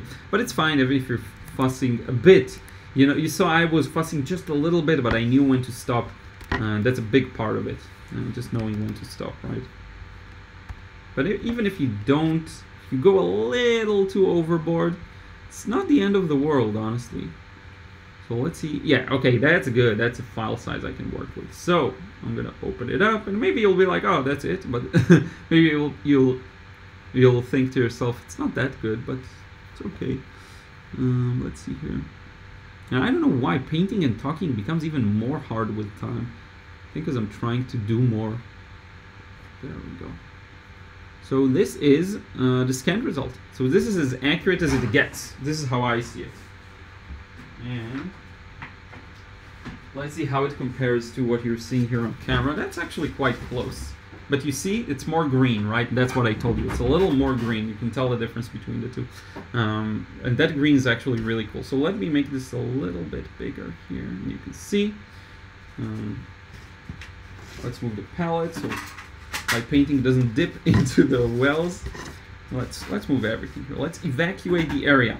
So yeah, I wonder what your thoughts are on this. Let me know as we go over the last round of chats, and then we'll start moving towards wrapping it up. Of course, the colors are very different. Maybe I'll challenge myself to match the colors properly finally at some point soon. Because it's something I'm working on in private, but when it's game time, I usually don't get the colors accurate. By the way, notice how I could go a little darker with the background, but I actually like it this way. I could darken more around the cabin. Don't know how I would do it. Probably would pre-wet, just to make sure that I don't create a mess. Because you can do this wash I just did, the last one of the background. You can't do that over this wash. I don't think it will turn out as well, because now the paper is already absorbed quite a bit. You can do that as a first wash, definitely. You can do that over a very pale initial wash like we did here, but doing this like on this wash, it's going to be above it. The absorbability of the paper has been greatly reduced, so it's not a good idea. So at this point, I'm kind of letting it go. Amy says, yes, as in cadmium yellow hue directly on a phthalo wash or glaze, very difficult. If the phthalo blue is dry, it's going to be also impossible, and you won't see, unless it's really opaque, I guess. I sometimes do that with in the finishing stages. I definitely do that with my John Brilliant and my pale green sometimes too, Shinhan PWC. I sometimes like to do that. I enjoy that. Not a lot though. White Reza, I worked on black and white portraits for the last few days after seeing your video. Enjoyed it so much. Oh yeah, great. Yeah, I think that's a very useful, underrated video. And Dwayne, happy I could help in any way. There is a video of mine that I posted 2 weeks ago about how to not overwork your watercolor. I don't know if any of you noticed, but it has about 80,000 views now. It really exploded, so that was great. That made me very happy. By the way, look at how I messed up the blending here. The angle wasn't good. I can actually fix that now. Let me show you. It's not well blended and it's really awkward looking. But if I just do this, And that's very good. Just a bit of a... And you can glaze over it with more green if you feel like you want to darken it back, but it's not that important. There we go. You are good enough to... Marjorie says you are good enough to teach as soon as people start asking you to. Yeah, that's true. But sometimes people won't ask, so you have to just do it. Melodia, I love your work and the color palette is beautiful. Thank you so much. Let me get this closer to me so I can properly see what you're saying. Monica Angie, great painting. Love the lights in dark. Thank you so much. Do this. There we go. Much more comfortable. Kelvin, I just stop when the painting looks good to me. Yeah, same here. I have no problem really knowing when to stop. Again, if anything, I have a hard time, knowing what to add sometimes. John, I'm loving these color combinations. Thank you so much. Laura Merrifield, as far as teaching goes, I've been watching Liron for years, and it's been fun watching him grow as an artist and teacher. I've learned so much. Yeah, in my old videos, I really improved since, so you know. Don't be ashamed at what you already know and try and use that. I think it's great as is. Thank you, Arnono. Melodia says, what paper and how many grams are you using? 300 grams. 300 grams, or is it the 140 lbs, I think? 300 grams. Arch cold press. Not rough, because rough paper is really hard to work with for me. Arch rough. Cold press. Laura Merrifield, he will always let you know if he is trying something new and might struggle. Rossietta. Yeah, Rossietta is really new for me. Not new, but I haven't used it in a while. Thanga says, I like the cards. I always thought that what comes last comes first. Oh, like to start with the end focal point, you mean? To start with the most important detail? Yvonne, what paper were you using? Yes, Arch Cold Press, 300 grams. But I like Saunders Waterford better than Arch, honestly. Dwayne says, I'm a popular artist on the rise here in Jamaica and am self-taught for the most part. Yeah, that's really cool. Let me search, YouTube search your channel. Maybe I can see some works. Let's see here. And thank you so much for being here as a fellow artist. Oh, you're doing good. You have 1,000 something subscribers. That's good. That means you're onto something. Because most people just don't grow at all, so that's really cool. Oh, you have like a really detailed how to paint bananas. That's cool. I subscribed, Dwayne, so keep doing those videos. Really nice. Really, really cool. Keep it up. Let's see here.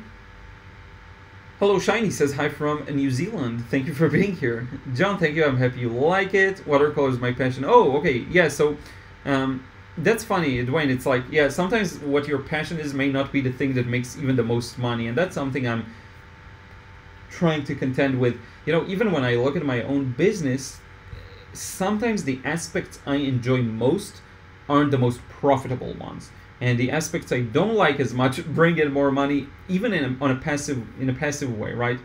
In my case, I'm actually happy. A big part of my income is the book sales on Amazon, and that's something I do, and the books are there, and I don't have to continue working at it. So it's very much the closest thing you'll get to passive income.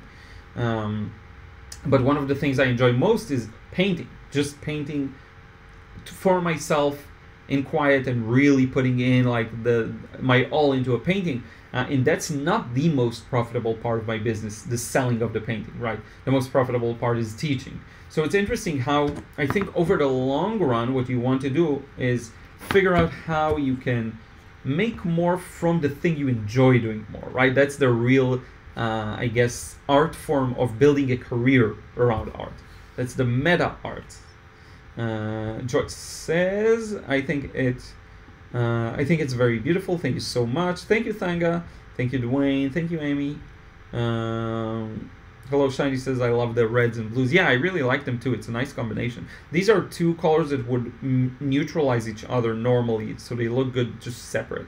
White Rosa, you have definitely a very interesting style. Very nice. I don't know if it's for me or for Dwayne, who talked about his channel, but yeah, thank you. If it's for me. Laura, wonderful, Liron, love it. Thank you, April, thank you so much. Thank you, Calvin. Bold background surprised me, but ended up beautiful and very Liron-esque. Yeah, definitely, Marjorie. It's really my kind of thing. I definitely have a lot of work to improve, you know, because right now a lot of the effect created is random. I would like to have more control over it and be more deliberate with it for sure. Patricia, my background is not as dark. Would glazing over it with darker color make a mess? You're answering my question as I type. Oh, yeah. It's funny, I just mentioned that. Yeah, so if you just want to put a flat wash on top of it, you can definitely do that. Just make sure not to scrub. Just go use an angle, have the paper at an angle, and just put the wash over it to darken it. Now, if you want to start doing wet and wet and splashing into it and stuff like that, that'll be very hard. I would recommend pre-wetting, but just very loosely.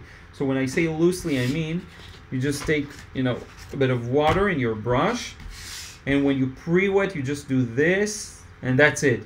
You don't start, you know, scrubbing, because then you reawaken it. See, if I start playing around with it, I'm going to reawaken that. We don't want that. We just want a clear wash above it, whether it's a wash to darken or just water to pre-wet and allow you to do some wet and wet, even if you're doing it on top of a wash. The only problem you're going to run into is if you're using cheaper, simpler paper, even pre-wetting may end up slowly eating into the dried paint and reawakening it, and then you'll get a big mess and you'll end up lifting what's there, and that's a big problem that I also get when I work on cheaper paper. So it has nothing to do with skill.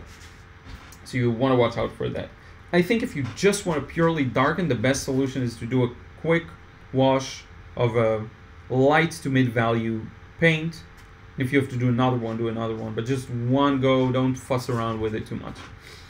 But yeah, Nancy looks good, cool. I like to paint cows. Awesome, yeah. Thank you for being here. Allison, that's better, much greater definition, colors and exposure, much better. Yeah, for sure. Hello, Shiny. I wouldn't make the background more dark. I think it would take away from the depth. I agree. I completely agree with you. That's the risk of doing it. It's better to sometimes just leave it like that.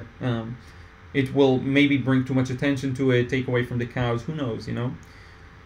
John says, pushing the cabin into the background with wet and wet to make the cows the focus was a really smart choice. Yeah, and it's one of those things. In the past, I would just paint the cabin as it is, and it would never end up looking as good. And you have to understand, like right now we have the reference photos right here above the scan, right? Can you see both of them here? They look good even though the cabin is very obvious because it's real life. It's very hard to compete with real life, so I just changed it because the rooftop of that cabin is lighter and the grass is brighter than my grass, right? The grass is greener. Everything is more nuanced in real life. So real life can afford to bring a darker background, a lighter cabin, more saturated stuff. Every individual leaf shows because it's real life. You can't compete with that. So some modifications are due. I can't possibly paint each and every group of leaves in the trees behind. So I just did this wet and wet effect, right? It's very hard to do it sorry, I think the audio popped. It's very hard to do it any other way. It is possible. Everything is possible. Don't let me stop you from painting hyper-realistic, but just saying. That's my taste. Let's see, where were we? Wolfgang Soul, yes, it worked. I wonder, it is beautiful. Thank you so much, Pat. Hey Pat, how are you? Sorry, showed up late. Looks awesome. Thank you so much. Megan, I feel like I just want to practice painting a tree like this. No matter how hard I try, I feel like everything I do is flat or overworked because I can't stop fussing. Yeah, just 3 layers, so to speak. Put in that light wash I put, and put in that red, then put in the blue, and stop, you know? And a good kind of way of practicing this would be to force yourself to look at what happens on paper and stop for like 10 seconds. Put a wash and look at it. Don't do anything. Don't feel the pressure to immediately touch it. Wait. Take your time. Use enough water, and that's something I showed a student recently. Just, if you put enough water, you have time to think and to not just go based off of instinct. And instinct is great, and I use instinct all the time, but you need to build experience to back up that instinct, right? I hope that helps, Megan. That's something that a lot of people have a hard time with. Dwayne says, have you ever seen Kellogg Loop's watercolors? Yeah, definitely. I enjoy them from time to time. Rue, what's the pen you use when fixing the grass? Oh, it's just a brush. It's this one. I think you talk about that, right? It's the Skoda number 10 Versatile. Versatile. You can see it here probably better. There we go.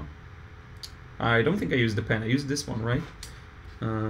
Hopefully I'm not confused. Or maybe you talk about this one, the blending brush. That's a Royal and Langnickel Zen Series number 6. That's a really neat one for it has a very short hair, so that it's easy to scrub and lift using it. Thank you, Baladia. Ruthie, have you ever used a watercolor Gorilla board? No, I don't think I know what that is. I do. Let me search. I don't know what that is actually. Gorilla board. I know there's this company called Gorilla Painter. Maybe you talk about that. I have no idea, honestly. I don't know. Sorry.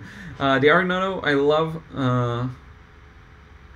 love raw sienna, especially since it resists forming green when in contact with blues. Yeah, it's very much neutral with it. Thank you, Dwayne, for the hearts. Patricia, you are so supportive for your viewers. Oh yeah, I'm trying. Let's see here. Going through my picks now. You're an inspiration. I'm going to, that's SG says that. I'm going to challenge myself artistically by painting animals. Yeah, animals are fun. And if you can, just paint one cow. Don't go for a scene like me. One cow is hard enough, just for starters. Dwayne says, I was thinking about doing a coloring book. Yeah, that was a huge niche a while ago. I make and sell greeting cards here in store. Oh, cool. Do you do like consignments? How does that work? Do you sell it to the store and then they sell it, or like, I always am curious about these things because it's something I didn't even dip my feet into. Boba's Fett. Even the top pros like Andy Evenson can make a living just selling art. Teaching workshops is much more profitable. Even top pros can't. I actually think Andy Evenson is able to make a living. I think, you know, I can't get into finances of people, but I think the top pros can. People who have a name and are present in many galleries, I think they should be able to. But of course, teaching is like a huge power up, right? It can maybe even double what you make from selling paintings, or quadruple, depending on how many paintings you sell, of course. But yeah. Thanga, can we try the same picture that you have painted this evening? Is it there? Yeah, I put a link in the description box, so you should be able to find it. Kelvin, use squirrel hair mop brush with soft hair. You can't accidentally lift. Oh yeah, that's a good idea. To use a softer hair kind of squirrel so that it doesn't scrub that bad. Yeah, that's a great tip actually. Ruthie, what program or format did you use, Liron, to write your book on Amazon? Beautiful job on the painting. Thank you so much. Yeah, I've been using a bunch of tools. I don't even remember because I haven't published a book in a while. But I used, I think Calibre is called. Basically, you write the thing and then you convert it into an HTML and then an EPUB format. You can do the same with Adobe Illustrator if you want more of a picture book kind of thing going, and then turn it into an EPUB. And then Amazon knows how to deal with that. EPUB is the main format. There is a software called Calibre. It's, or maybe I'm not using Calibre anymore. I don't even remember. Calibre, yeah, Calibre is good. And then Sigil. Sigil, I use it to turn doc files or Word files into EPUB. It's been a while since I did this process, and honestly, I think I'll outsource it the next time.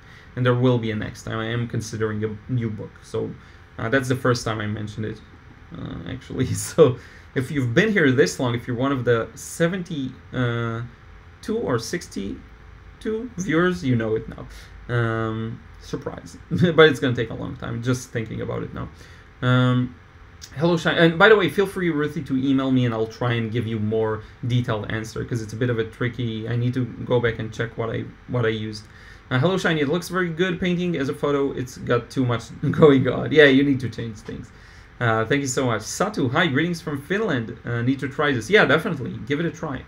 Let me know how it goes.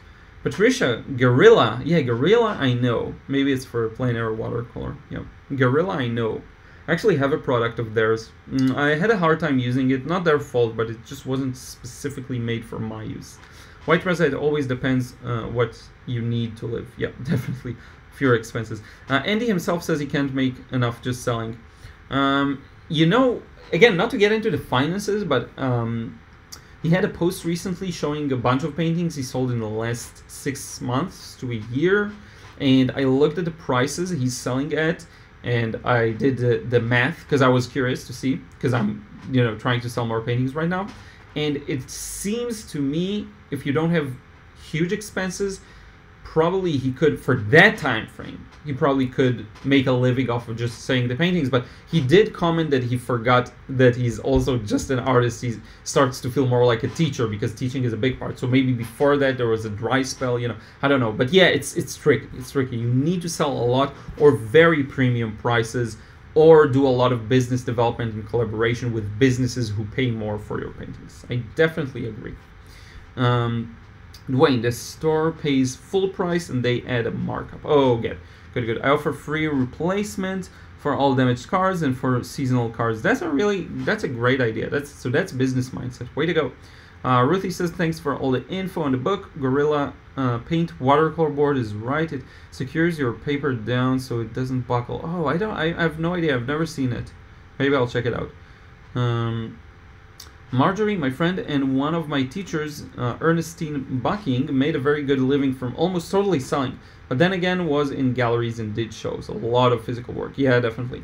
When I sold in the local art fair, I made a lot from selling the paintings, but it was hard work.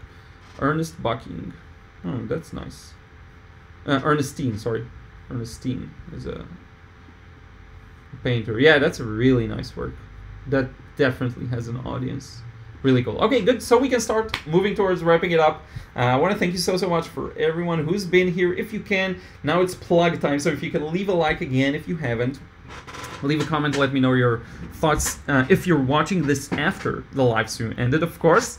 What else did I want to say? If you want to learn how to paint, enjoy the painting process, paint freely with watercolor, be sure to check out the frustration-free watercolor course. Link should be in the description box. Hopefully it is. Let me check, because now I don't remember what I put there. Yeah, okay, it's the first link. So yeah, check that out for sure. That would mean a lot to me. I'm pretty sure most of the core audience has already purchased it, but I still 100 and something thousand subscribers, 120 something subscribers. A lot of people haven't yet. So be sure to check that out. If you want to get a painting of mine, you can just head over to my gallery, lirongallery.com. That's just Liron, the word gallery.com. The word gallery, I think the audio clipped again. And you can check that out as well if you want to get a painting. And yeah, I think that's pretty much it. We can wrap it up. I will just want to thank you for being here. I really, really appreciate it. You allow me to do the thing I enjoy most and make a living from it. So that means a lot to me. If you do want more personal one-on-one critiques, I do have the new Patreon tier. You want to check that out. It's 30 minutes a month. Show me as many paintings as you want at that time, and we'll do specific feedback on what you can do to improve your paintings. But in any case, with that, we'll wrap it up. Thank you so much, and I will see you in Saturday's video. And of course, next week we're gonna have live streams, same hour, I believe. And yeah, this is it. We'll talk to you again soon. Thank you so much for watching. Really appreciate it.